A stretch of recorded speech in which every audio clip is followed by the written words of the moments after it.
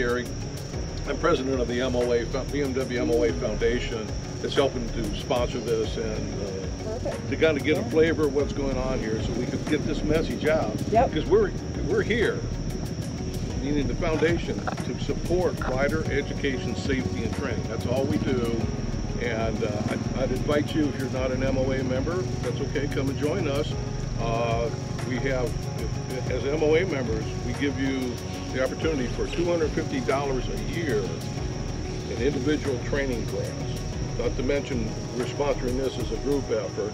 Balance and control, those are two things that we are going to actually work on. Okay, I'm going to teach you the cone of balance for the bike, the balance point for the rider, and just overall control. And with as little contact or as much as you need, right, she's going to start moving around the bike, keeping the bike in balance. Now, as you're doing this, you're going to tend to hold your breath. So make sure you breathe, right?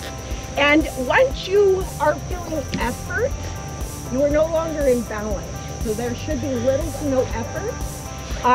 When you feel the effort, just pause. This is not a race. Pause. The bars to be nice and square up front. So that's what this means. Square your bar. Try to use fingertips. Use fingertips.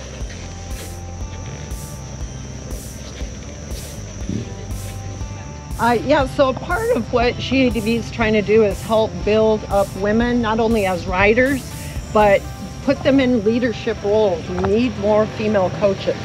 So I'm always happy to have somebody shadow along, kind of start learning the ropes and things like that.